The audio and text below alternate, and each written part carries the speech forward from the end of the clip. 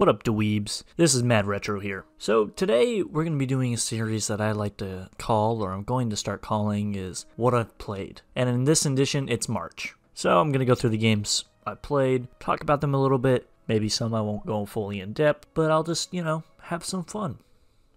Red Dead Redemption 2 online. Now, this has been taking some of my time. I usually play with some of my buds. It's a Western, of course. So far, I'm like a level 12, I think. I only have recorded footage from the very beginning of when I started. I'm really bad at this game. Not always, of course, but I'm also one of those people that just doesn't care, so I'll shoot whatever and anything. So I have the most lowest morality, whatever it's called. I don't know, I always get it confused. But my friend's a bounty hunter, so sometimes we'll do some missions, but I've been, collecting money and leveling up. So it's pretty entertaining. I enjoy it. No More Room in Hell. Now, this game is difficult as hell, like extremely, like you're gonna be in hell. I was playing with some friends. One, I should say, he has a YouTube channel as well, but he doesn't post anything. Loser. But Arctic Assassin in HD or whatever, my friend Colby, no biggie. But yeah, no, we have some entertaining times.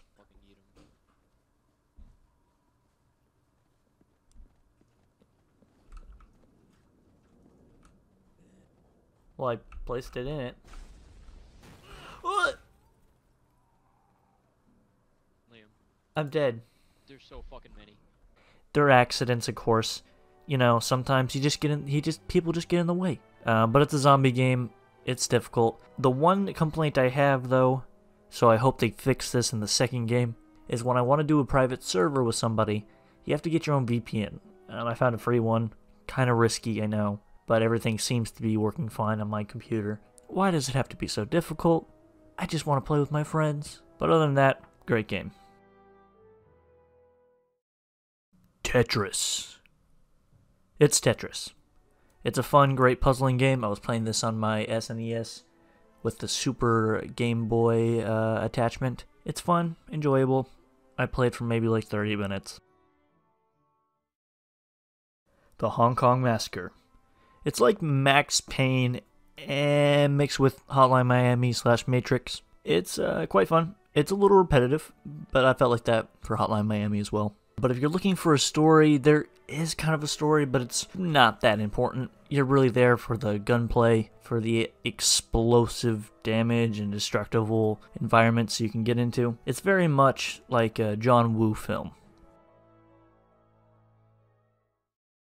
Shellshock Nom 67.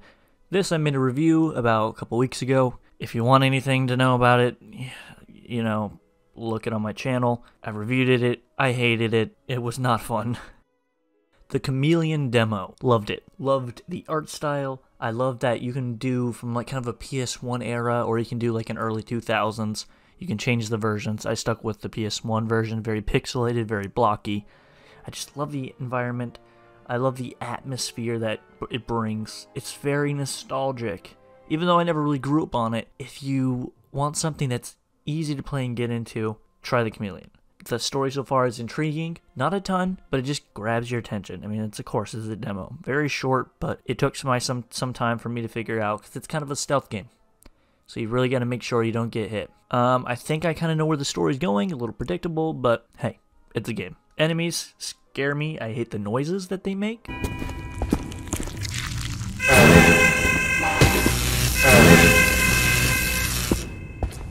Don't know why he had to make them so scary, or whoever made them. I don't even know what the developers' names are. The punch. You're punching. What are you, goddamn Superman?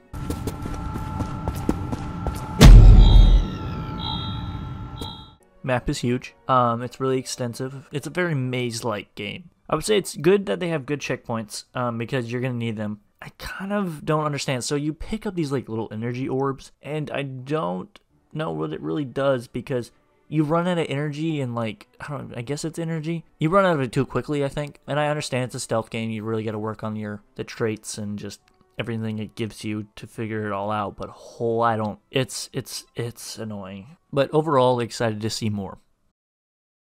System Shock demo. Breathtaking.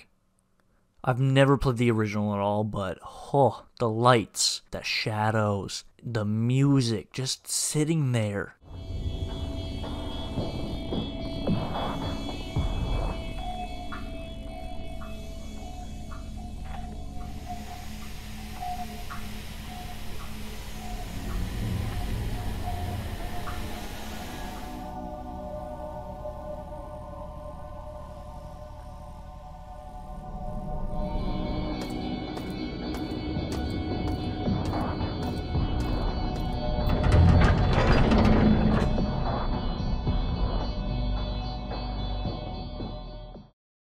The first time I played it, 30 minutes, I died.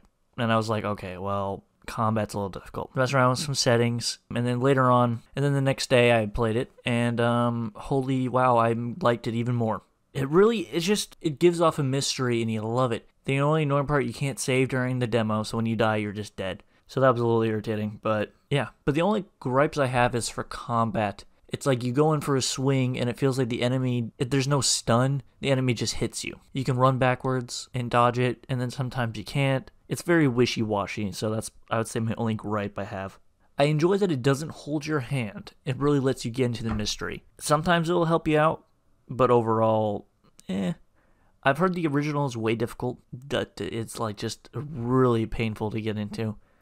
So I don't know if I ever will. I've heard the second one is way easier. So I might try that one out, but I think when this remake, I guess you can call it, I definitely will get it when it comes out. So that's it for March. It'll be a series that I probably will do for every month. And if I forget to do 1 month, then, whatever. Of course, there's been a lot of games I've been trying to get into. I have a lot of systems. And it's really difficult because anytime I want to get a system out, I have to plug it all in. I don't really have a switcher or whatever. Not really fully set up. But, what you gonna do? But other than that, I definitely will be doing this more. I've been playing a lot of games, and I'm excited to do my next reviews and see where this goes. Thank you all for watching. Hit that subscribe button and that like, and we'll love to see you back. Adios.